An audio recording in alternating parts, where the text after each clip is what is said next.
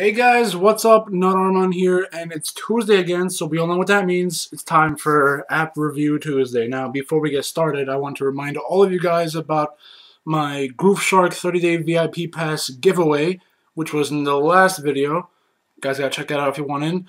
Remember, you guys got 6 to 7 more days before I announce the winner, so if you really want that, to try it out, go ahead, subscribe, comment, tell me you guys still want it. We had to do it in the last video, though, not in this video. Alright, so today we're going to look up, well actually we're going to not look up because I've looked it up already, but we're going to check out an app called WidgetLocker LockScreen or something like that by Tesla Coil Software.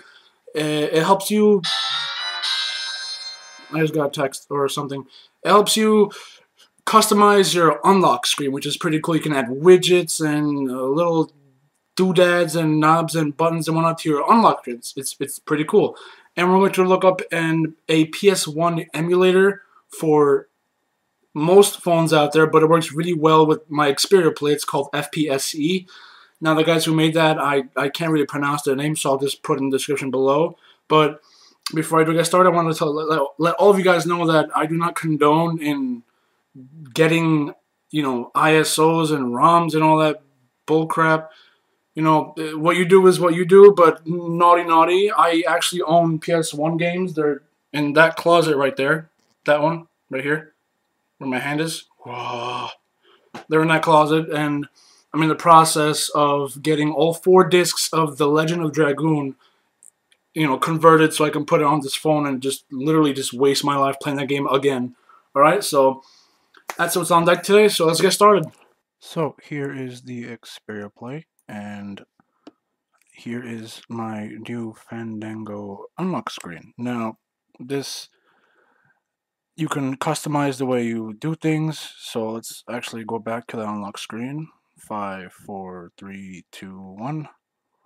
So this is if I want to check my messages really quick, I just hit that. This is for my brightness. As you guys can all see, I don't know what that one does, but Bluetooth, Wi-Fi. Let's turn the brightness back up. This is for the quick camera, just to get to the camera real quick. If I want to make a phone call, just slide that way, unlock it. I can add other widgets.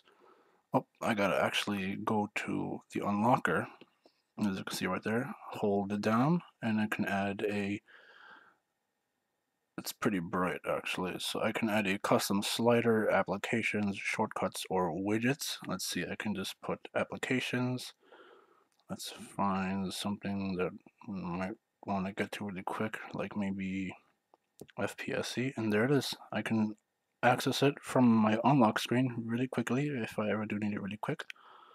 Let's throw that back down. So this is the widget on, what was it? WidgetLocker lock screen by Tesla Coil Productions or Corporations or one of the, any of those. And it's useful. It's $1.99 on the Android market. I think for $2 it's really good.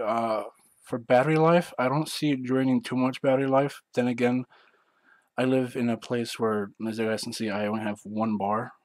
So my battery does die out really quickly most of the time. So it sucks, but I don't see this draining battery life much. My phone hasn't slowed down, but I've read some reviews where people have complained about it slowing down. So every phone, has a different way of taking things. So this is a really useful app. I highly recommend it, and I hope you guys, hope this gives you guys a push to go check it out. All right, now let's get to FPse.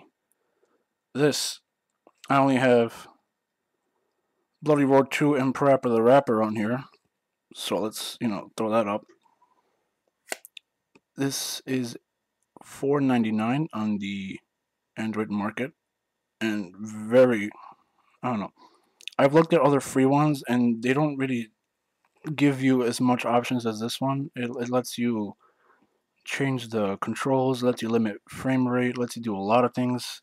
It's and there's Parappa the Rapper. Like, who does not remember this game? This is great. Parappa the freaking Rapper, guys. Who does not remember this? This FPse lets you use your ISOs and play them on your PS1 with limited to no frame skips or anything. And if it does, you can always go to settings really quick.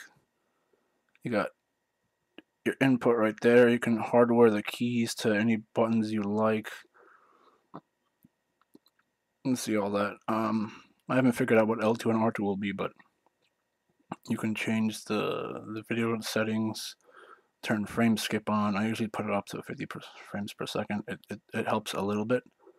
Frame skip fix, screen filtering, screen size, brightness boosts, all the little things that could make a difference to make the game easier for you. So this is FPse.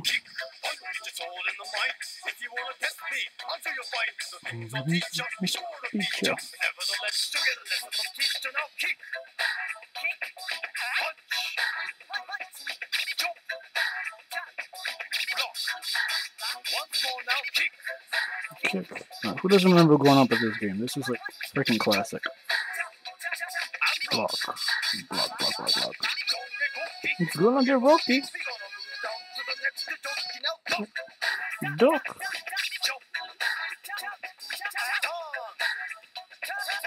Sorry about that, guys. Alright, well, you guys can see that this does a good job of, running the emulated games, the ISO files that I so luckily found software that lets you do it for free.